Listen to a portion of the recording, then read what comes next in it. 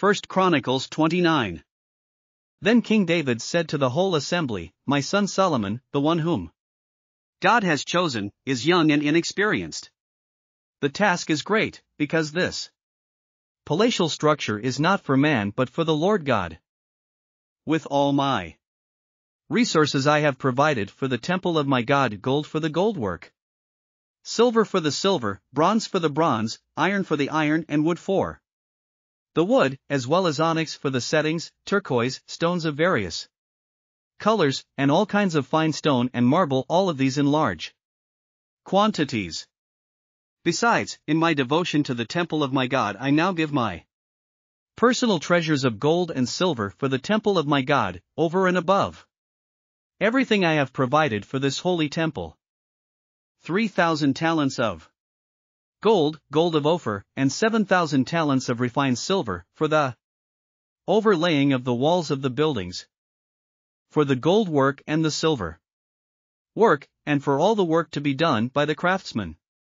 Now, who is willing to consecrate themselves to the Lord today?"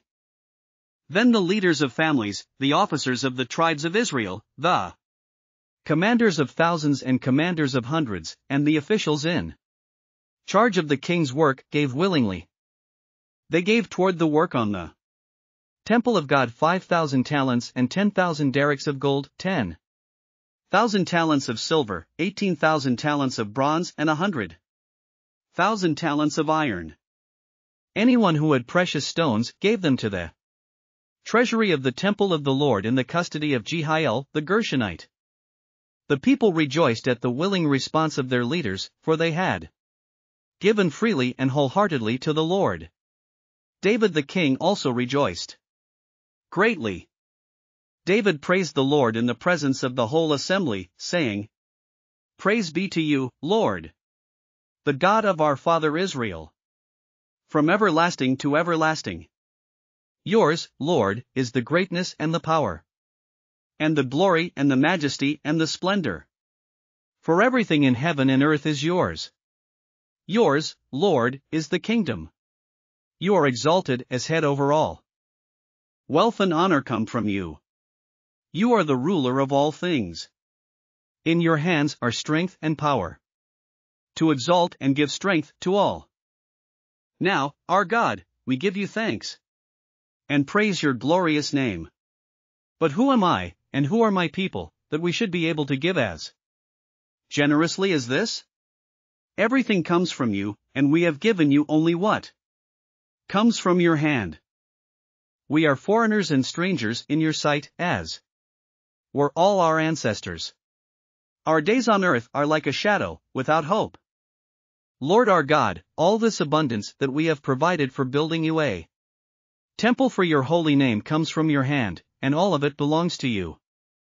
I know, my God, that you test the heart and are pleased with integrity. All these things I have given willingly and with honest intent. And now I have seen with joy how willingly your people who are here have given to you. Lord, the God of our fathers Abraham, Isaac, and Israel, keep these desires and thoughts in the hearts of your people forever, and keep their hearts loyal to you. And give my son Solomon the wholehearted devotion to keep your commands, statutes, and decrees, and to do everything to build the palatial structure for which I have provided." Then David said to the whole assembly, "Praise the Lord your God."